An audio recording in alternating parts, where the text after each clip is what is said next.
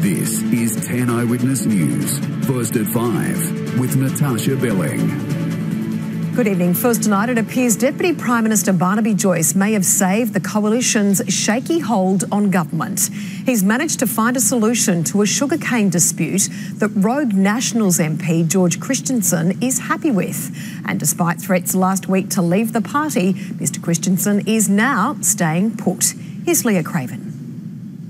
Remembering the day war arrived on Australia's shores. In 1942, when a formation of silver flecks glinting in the mid-morning sun appeared over the horizon. Putting politics aside for the day, our leaders commemorated the 75th anniversary of the Japanese bombing that devastated Darwin. Soldiers, sailors, airmen of the Australian and United States Armed Services died alongside them, defending our land, skies and sea. Despite a changing of the guard in the White House, Malcolm Turnbull is confident Australia's military alliance with the United States is as strong as ever, and US Marines will remain in Darwin. I expect, based on the discussions I've had with the President, that the United States presence in the region will remain strong and is more likely to be enhanced. But when it comes to unity within the government, the Prime Minister wasn't as keen to take questions.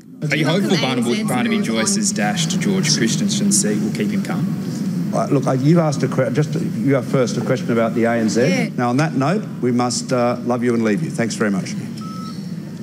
Malcolm Turnbull left it to his deputy to deal with the sugarcane stoush that was threatening to cause a destabilising defection from his government.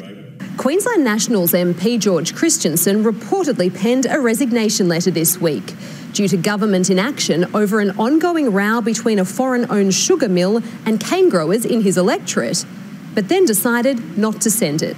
Today, the rogue MP watered down his rhetoric. I never, ever made any threat to leave the National Party. In fact, all along I've said I'm loyal to Barnaby Joyce, I'm loyal to the National Party. George has done an excellent job, obviously making it well and truly full colour in Canberra, there's no doubt about that. A crisis averted for now. Leah Craven, 10 Eyewitness News.